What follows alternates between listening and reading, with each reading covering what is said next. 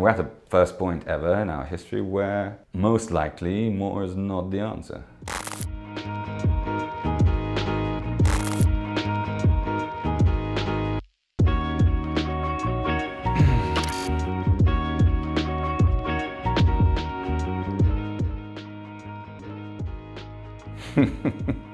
I wanted to be a pilot at the beginning. That was like my first recollection of what I wanted to be. It's one word, it's just why.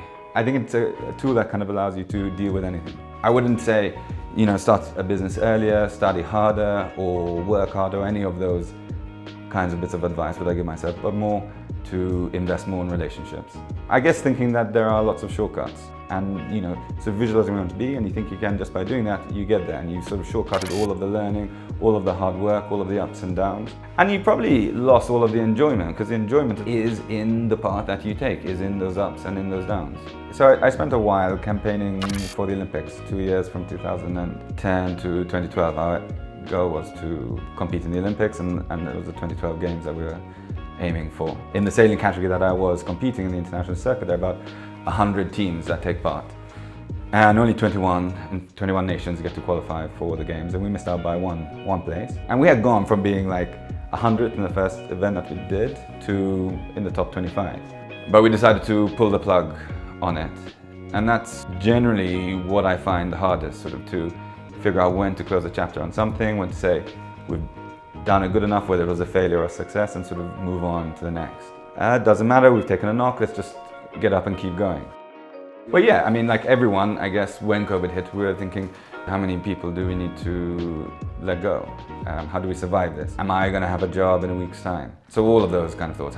If I lose my job, how am I going to pay for my mortgage? If it's not in your control, which this is not, then stop worrying about it, or you can't worry about it. So trying to sort of focus on what it is you can do. I think I would do it all again. But I think everything is a balance, so more of one thing is less of another.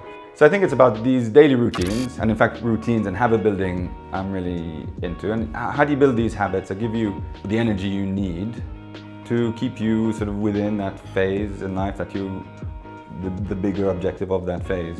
Can I choose a different century as well? Sure. Alright, so if I had to choose a different century, I think I'd love to have been a captain on a ship trading goods between like Europe and the Far East. But today, I don't know, I like what I'm doing, which is about, to me, trying to build a better tomorrow. But if it was something completely different, maybe a neuroscientist, fine, let's imagine a better future, but how do we do that now?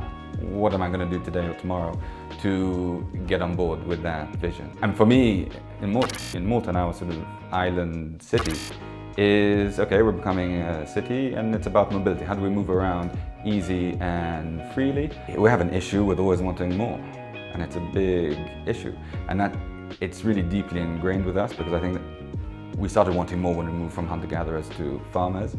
So we've got, I don't know how many thousands of years of evolving to working best when we are striving for more. And we're at the first point ever in our history where most likely more is not the answer.